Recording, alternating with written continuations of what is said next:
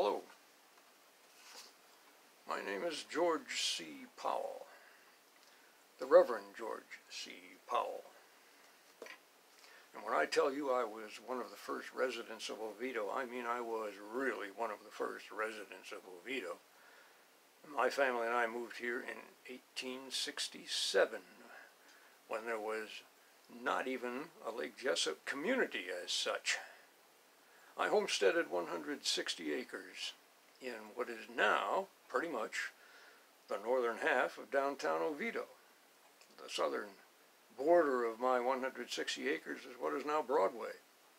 The northern edge was what is now Magnolia. From east to west it ranged from what's now Division Street to Lake Jesup Avenue.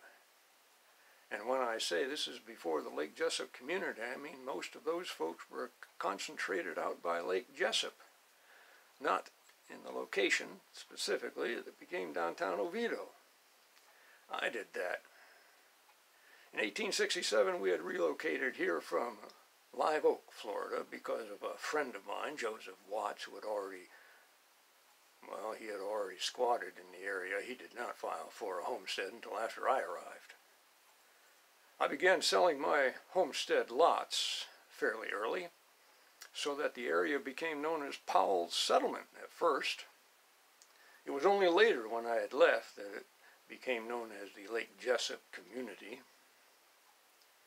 Well, in 1867, there wasn't much in the area. But in 1869, we were blessed by the arrival of a man named Dr. Henry Foster. Dr. Foster talked me into re-beginning my career as a preacher. I was a blacksmith by trade, but a preacher by vocation. Dr. Foster convinced me that we should begin a Baptist church right here in Powell's Settlement.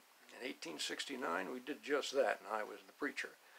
We also went to the trouble of beginning similar churches at what we called Lake Harney and later became Geneva, and another one in Orlando, and I was the preacher for all three of those. My interest ranged far beyond Oviedo, however, so after about 5 years of selling off bits and pieces of my 160 acres, I purchased a 5,000-acre plot in Lake County, referred to over there as the Rodriguez Grant. It had a sawmill.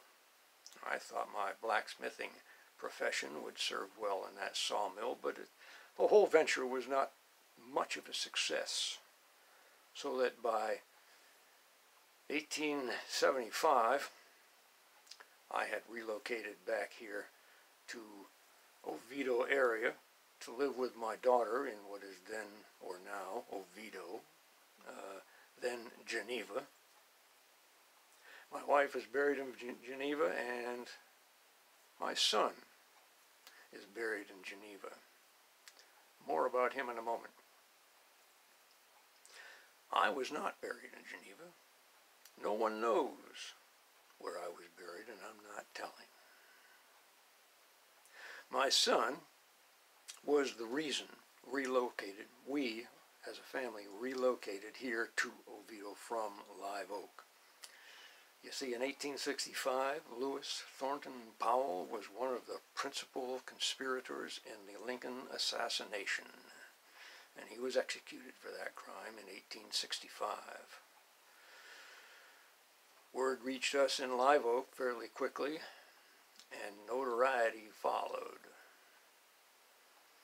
It was in an attempt to escape that notoriety that we relocated to this area. That, however, is a story for another session of the Oviedo Historical Society's History at Home series. I trust you will join us later for the continuation of that story and Lewis Thornton Powell's history. Until then, Reverend George C. Powell, wishing you all blessings and goodbye.